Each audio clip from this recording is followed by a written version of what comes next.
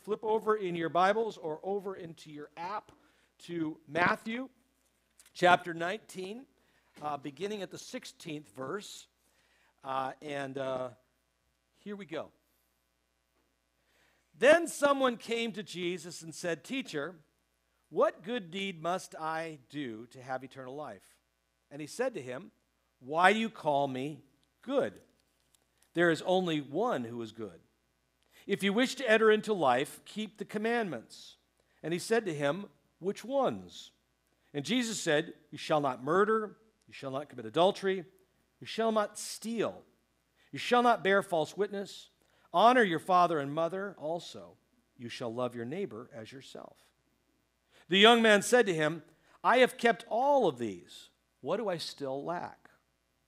Jesus said to him, "If you wish to be perfect, go, sell your possessions, and give the money to the poor, and then you will have treasure in heaven. And then come and follow me." When the young man heard these words, he went away grieving, for he had many possessions. Then Jesus said to his disciples, "Truly I tell you, it will be hard for a rich person to enter the kingdom of heaven. Again I tell you, it is easier for a camel to go through the eye of a needle than for someone who is rich to enter the kingdom of heaven." And when the disciples heard this, they were greatly astounded and said, "Then who could be saved?" But Jesus looked at them and said, "For mortals it is impossible, but for God all things are possible." Then Peter said in reply, "Look, we have left everything and followed you. What then will we have?" Jesus said to him, "Truly I tell you, at the renewal of all things, when the Son of Man is seated on the throne of his glory, you who have followed me will also sit on 12 thrones, judging the 12 tribes of Israel. And everyone who has left houses or brothers or sisters or father or mother or children or fields for my name's sake will receive 100-fold and will inherit eternal life. But many of you who are first will be last, and the last will be first. For the kingdom of heaven is like a landowner who went out early in the morning to hire laborers for his vineyard. And after agreeing with the laborers for the usual daily wage, he sent them into his vineyard. And when he went out about 9 o'clock, he saw others standing idle in the marketplace and said to them, "You also go into the vineyard, and I will pay you whatever is right." And so they went. When he went out again about noon, and at 3 o'clock, he did the same. And about 5 o'clock, he went out and found the others standing around. He said to them, "Why are you standing here idle all day?" They said to him, "Because no one has hired us." He said to them, "You also go to the vineyard." And when evening came, the owner of the vineyard said to his manager, "Call the laborers and give them their pay, beginning with the last and then going to the first." When those hired about 5 o'clock came, each of them received the usual daily wage. Now when the first came, they thought they would receive more. But each of them also received the usual daily wage, and they received it. As they received it, they grumbled against the landowner, saying, "These last worked only 1 hour, and you have made them equal to us who have borne the burden of the day and the scorching heat." But he replied to them, "Friend, I am doing you no wrong. Did you not agree with me that for the usual daily wage? Take what belongs to you and go. I chose to give to this last the same as I give to you. Am I not allowed to do what I choose with what belongs to me? Or are you envious because I am generous? So the last will be first, and the first will be last." The word of the Lord. As written by AOC, right? You know, this is a difficult text. This is a troublesome text. We don't like it, especially us in America, in the first world. We don't like texts like this because God is not just messing with our spirituality, is he? He's messing with our money. And you don't want to mess with American money. We are biting off a big, troubling chunk of Scripture today. But the troubling part is less the size of it and more of Jesus' meddling. Jesus likes to do that. Jesus likes to meddle with that. But that's the part that's going to be hard, because Jesus, and remember, these are Jesus' words. I didn't write these down. I didn't preach these particular texts, or I talk about these texts. I'm just preaching them. But Jesus isn't preaching. Jesus is interfering. He's intruding. He's interloping in the things that we have worked out very nicely. Thank you very, very much. I mean, we bought a car earlier this year. We didn't sit down and say to God, should we buy a car? That would be silly. We just bought a car. But should we have asked? Should we check with him on some of those things?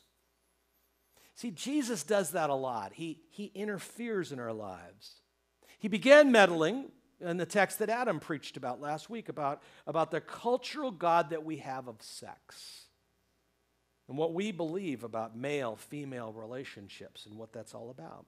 Divorce, the different aspects of what that looks like. And today, Jesus shines his light on another one of our gods as he says, can I see your checkbook, please? Can I see your budget? The ask begins, as we read, with a young and prosperous man. Other gospel writers rather call him a rich young ruler, which is where we get that moniker. Matthew doesn't. None of the gospel writers give him a name, but to better track him through this text, because if we keep referring to him as a young man or the man or something, we might get lost. So let's give him a name, shall we? Let's give him a proper noun. Let's call him Richard, or Rich for short. As a well-to-do young man, Rich was likely held in esteem by his peers and by his community. He was invited to sit on boards and have his picture taken with local community leaders. Rich epitomized and exemplified respectability. Rich was successful at everything he did. He went to temple regularly. He tithed. He observed all the holy days and all the holy feasts. He read his Torah every day. He worked the entire system and ended up winning. He probably approached Jesus that day with a modicum of chutzpah enjoyed by the young movers and shakers of the region. Jesus, he knew, was a teacher. And so, as a teacher, he drew on his school experience. He knew that teachers always liked him. They always liked Rich.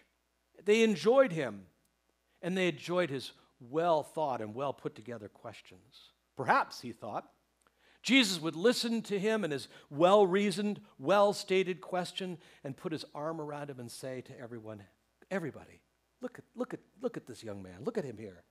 This is exactly the kind of follower that I'm looking for.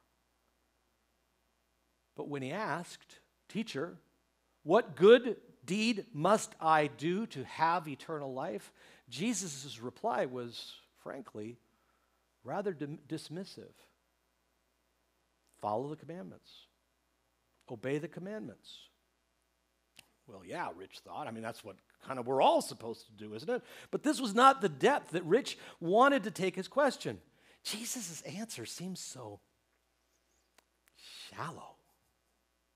So, to deepen things, he thought he would engage him on kind of an interaction with Jesus. Which ones? He asked Jesus. Can you believe that Jesus, this great teacher this teacher was supposed to change the world, only gave 6 of the 10? And not only did he only give 6 of the 10, he only focused on the human relation commandments. He never talked about, I am the Lord your God, you shall have no God before me. He didn't talk about the Sabbath.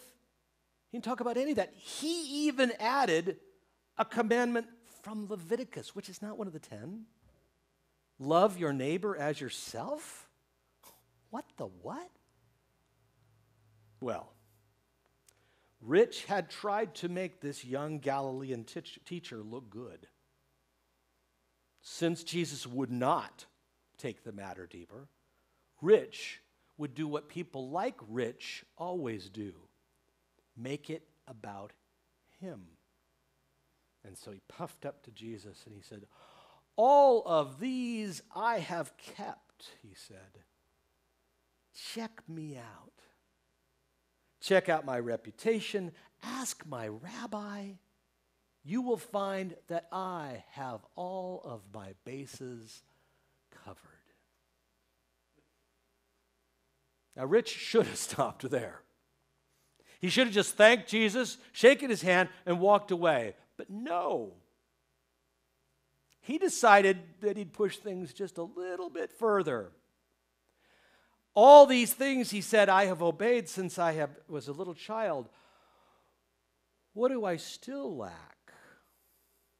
Translation: "Come on, Rabbi. This is too easy. Give me a tougher test." Trouble is, Rich's deep dive was disingenuous. We can almost see Jesus smile at him and look into his soul and then say, okay, there is one thing you lack. Go sell everything you have, everything, and give it to the poor. Then you will have treasure in heaven. And then come and follow me. Sit in that for a second. Just think about it. Look around you. Look at the living room that you're sitting in right now or wherever it is. Take a look maybe outside your window or think of the car parked in your driveway. Go sell everything you have, give it to the poor, and follow me. Imagine what was going through Rich's head at this particular point. Be serious. Come on. Sell all that I have and give it to the poor? Isn't that a little bit extreme, Jesus? I mean, I've worked really hard to get where I am. And not only that, not only have I worked really hard, I have obligations. I have to sell everything. I have to give it away and follow you. I can't do that. I can't just pick up and leave. I've got a wife and kids to support. I have workers who depend on me. What are they going to do? I've got some big financial deals that are pending. Come on, Jesus. Let's not get all radical here. You're taking this a little far. Tell you what. How about I write out a really big check to help out the poor? Who shall I make it out to? But Jesus' words hung in the air. One thing you lack. Go sell everything you have and give it to the poor. And then come and follow me. Now there is a reason we theological types think that Jesus said this to Rich and seemingly no one else. We surmise that Jesus investigated Rich's soul and diagnosed his heart condition. See, outwardly, Rich was doing all the right things. But inwardly, his heart was worshiping his other God. He was divided. His possessions and his position were competing with God for primacy. He had surrendered his outward behavior to God, but not his whole self. In fact, the grammar of the Greek that Matthew uses here tells us that Rich was preoccupied with having. For Rich, having becomes almost part of his name. Rich the haver, if you will. And what that means is that Rich did not have his possessions. They had him. Now, of course, our response to meddling Jesus lies in the question of, is this only for Rich and nobody else? You're not asking me to do this, are you, Jesus? This is the same question that the disciples asked a little bit later while debriefing. In verse 23, Jesus said to them, I tell you this, it will be hard for a rich person to enter the kingdom of heaven. It is easier for a camel to go through the eye of a needle than someone who is rich to enter the kingdom of God. So obviously, this led the disciples, as it leads us, to ask that question. Who you talk about, Jesus? Astounded, they said, verse 25, then who can be saved? I love Jesus' response because it levels the playing field. It takes the ground to the cross as level because his response is not, yeah, you got to work on that, don't you? His response is, pony up, boys. His response is not these things. He says in verse 26, God's got this. For mortals, it is impossible, he says, but for God, all things are possible. And then in chapter 20, he placed a mirror before them and us, doubling down in a parable that we hate. It is a parable of socialism, isn't it? Stop and think about it. About a landowner who hires day workers for his vineyard. One group's hired early in the morning, then 4 more groups of workers are hired over the course of the day. At the end of the day, what does the landowner do? He pays everyone, even those who worked an hour or so, what Matthew refers to as the usual daily wage. Everybody who worked all day got paid the same as those who worked an hour. And we go, that's not fair. And Jesus says, exactly. And those who worked the whole day were not amused.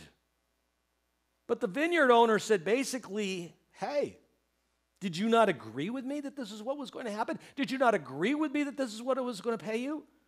Would you just take what belongs to you and go? If I choose to give this to the last the same as I give to you, am I not allowed to do and choose to do what belongs to me? Or are you so envious because I am so generous? So the last will be first, he says, and the first will be last. The worker's response to the landowner, to the vineyard owner, unmasks what has been the universal response to this troublesome text about rich. Classically, we in the church interpret it as using what is referred to as particularism. Everybody say particularism. I knew you could. You see, just as Jesus' commands in Matthew chapter 8, remember back in chapter 8 when a man comes to Jesus and says, Lord, I want to follow you, but my father just died and I have to go bury my father. And you remember what Jesus says to him? He says, let the dead bury the dead. Come and follow me. Jesus didn't mean by that all family burials are forbidden. He meant that this particular guy. So too, this particular command to this particular guy, rich, was given. And that command is not for you and for me. Phew. Now, there may be some truth here. But it's fairly impressive. It's pretty impressive how fast we go from command to particularism, isn't it? Well, Jesus didn't ask that of me. He couldn't have, right? See, the problem is we don't ask the important question. I once saw a cartoon in the New Yorker that looked like this. It's got 2 millionaires sitting in their palatial digs. And one of them says to the other, we either need bigger needles or smaller camels. That's kind of where we are. See, the problem is they too are avoiding the important question. And what we have to do is ask that important question, which is this: what does God require of us? I said a few minutes ago that Carol and I bought a car at the beginning of the year. We didn't ask God if we should buy a car, we just did it. You know, that's what you do, right? But what is the only difference between those rich guys that I just put up from the New Yorker and Rich himself and Jesus and the disciples?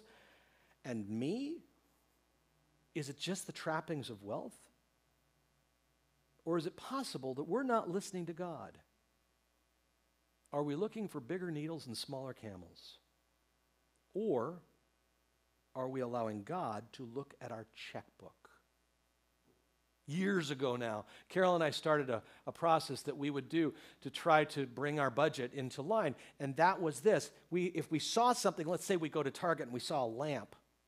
We really liked that lamp. It was a really cool lamp. We could be able to read the Bible by that lamp, right? We wouldn't buy the lamp that day because it was an impulse buy.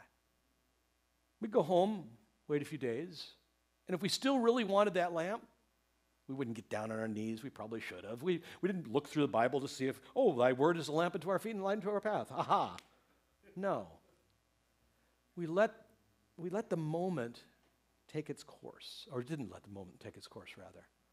We allowed us to stop and ask the question, should we do this? And it worked for us. Because what we were doing is we were letting God look at our checkbook. And there were times where, by not buying the lamp, all of a sudden some expense came in that we did not realize was going to be there.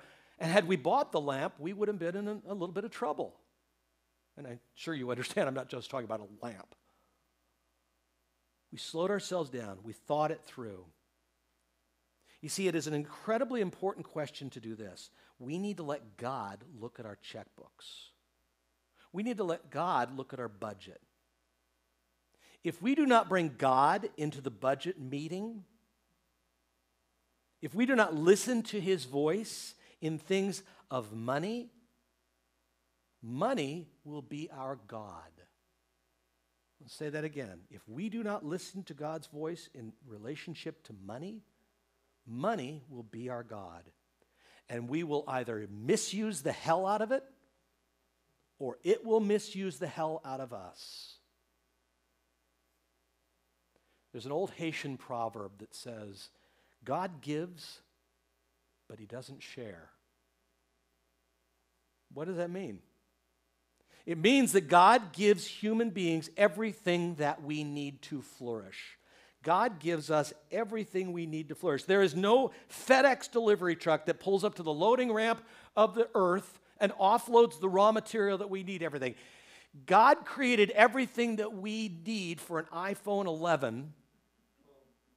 12? There's a 12 now? God gave us everything we need for an iPhone 12 at the moment he said, let there be. God gives us everything that human needs to flourish. But God is not the one who's supposed to divvy up the loot. That's our job. We are working with him to divvy up the loot. We are working with him. Are we listening to him? The reason often, or sometimes, whatever you fill in the blank here, that we don't do our job, the reason that we don't look for, we do look for bigger needles and smaller camels, rather than maybe taking a look at what that parable means, the reason we don't give away more than we do, the reason we don't use our largesse to care for those who do not have, is that money is our God. And it is not under the lordship of the God. Now, if I'm making some of you feel uncomfortable today, I want to point out, I'm not making you feel uncomfortable. God, Jesus, preached this, not me.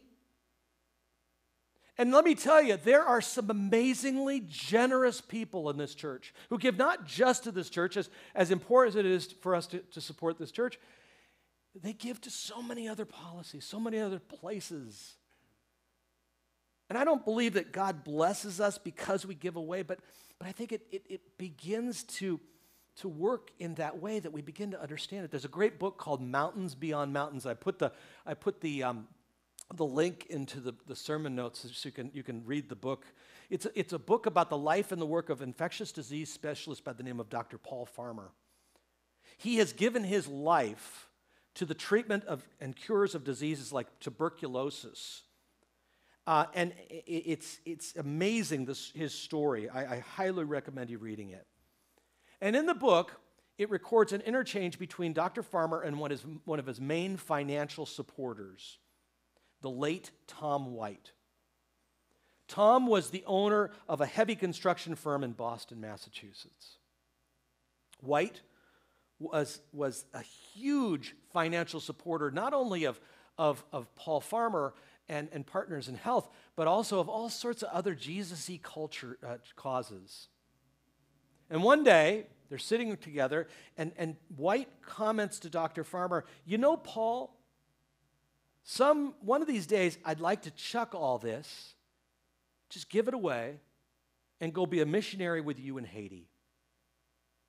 And Paul Farmer thought about it for a minute, and he said, "Tom, in your particular case, that would be a sin. But didn't Jesus say, sell all you have and give it to the poor?" Yeah, he said it to rich. I don't know what he's saying to you. I barely know what he's saying to me. We don't know if that is our particular case. But here's the question. Do we even ask? Before we write that check, before we buy that lamp, before we buy that car, do we ask God, what do you think? What should I do? Do we know how God is seeking to be the Lord of our life? Or do we not even ask the question? And do we allow other things, sex and money, to be our gods? Jesus is a great meddler, isn't he? I mean, consider what we've seen the past few days of Jesus' life. The demonstration of greatness by using a child, placing a child between one of the lowliest people that in that culture, placing that child amidst his disciples. We've been told the length we should go for the lost. We abandon the 99 to go after the one. We've been told the length that we should go with those with whom we disagree. We've been told about a kingdom of forgiveness. We have been told of the high place of women in that kingdom. And today, we have been told about the lifting up the poor and our responsibility, our stewardship of wealth and the wealthy. All of these teachings and all of these admonitions would have been shocking to a first century audience. What they are for us is demonstrative of an upside-down kingdom which cares for the lost, which cares for the broken, the poor, the hurting, the less-thans among us. A kingdom that challenges us to ask to Jesus to come and be the fount of every blessing to us so we can be a blessing to others. Whether riches or our equivocation against this upside-down kingdom is a sin of omission or commission, the result is the same. How can we claim to fulfill the command to love others, which Jesus directly connects Rich's life to, when we live in security and wealth while poverty and misery are all around us?